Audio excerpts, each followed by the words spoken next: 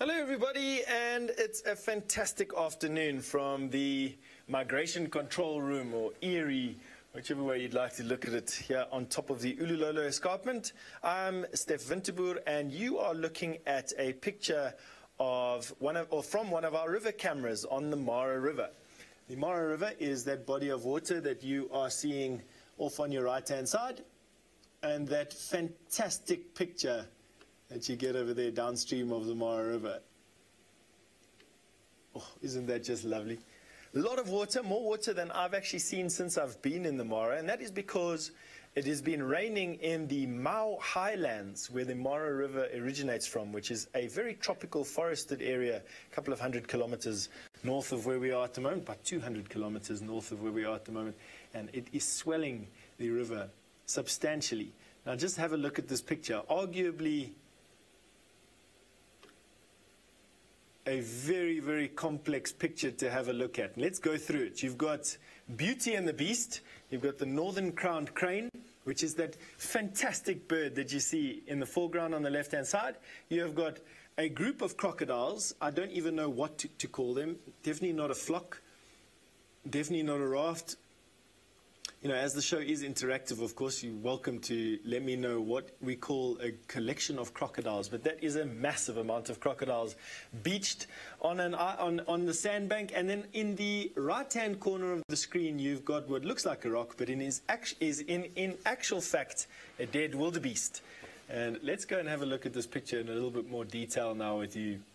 This is the northern crowned crane. Oh, excuse me, it's a bit fast over here. Northern crowned crane. And one of the prettiest birds that we found out here. Just have a look at that.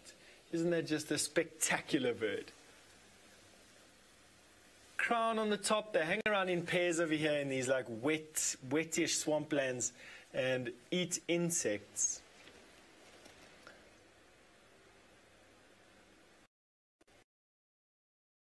These grey these northern crowned cranes, or grey crowned cranes, I can't actually find which one it is, are common in this area. I would say that they're fairly common. I mean, big birds are never really common. Obviously, the smaller the bird, the more common they are, with the exception of some storks in the world.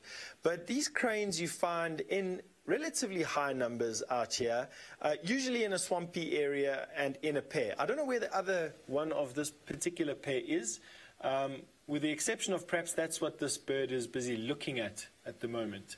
In the background there, you've got a lot of crocodiles, with some of the biggest crocodiles in the Mara River that we've seen in basically underneath this particular camera. This camera is located at a crossing point called Cul-de-Sac Crossing, a famous crossing point on the Mara River for primarily wildebeest and zebra, but I've also seen a lot of topi crossing here as well.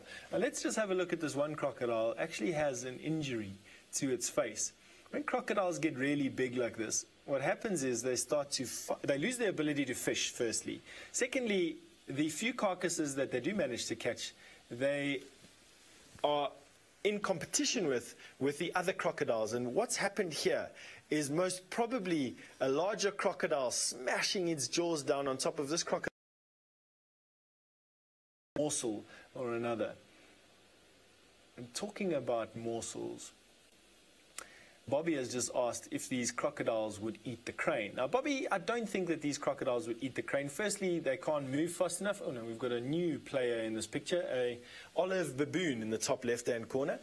I don't think that these crocodiles will go after the crane, Bobby. It's not really their food source. Big crocodiles like you're having a look at over there are predominantly meat eaters, carrion eaters preferably, and they will catch and kill live prey as often as what they can.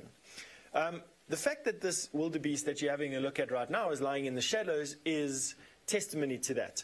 What happens is the crocodiles would have killed this wildebeest either while it was crossing, or it's a drowned wildebeest that came floating down the river, which is fairly common here. And these crocodiles are all full and cold, and they'll be lying in the sun now. And as this carcass gets softer and easier to tear apart, the crocodiles will then move to feed it. And I think that's exactly what's happening over here. This wildebeest carcass is either washed up here on the bank, or it was killed and left. But isn't that just some fantastic story there? The crane really doing a bit of a dance at the moment. Anyway, without further ado, why don't we send you over to James, who seems to have bumped into a lioness for you.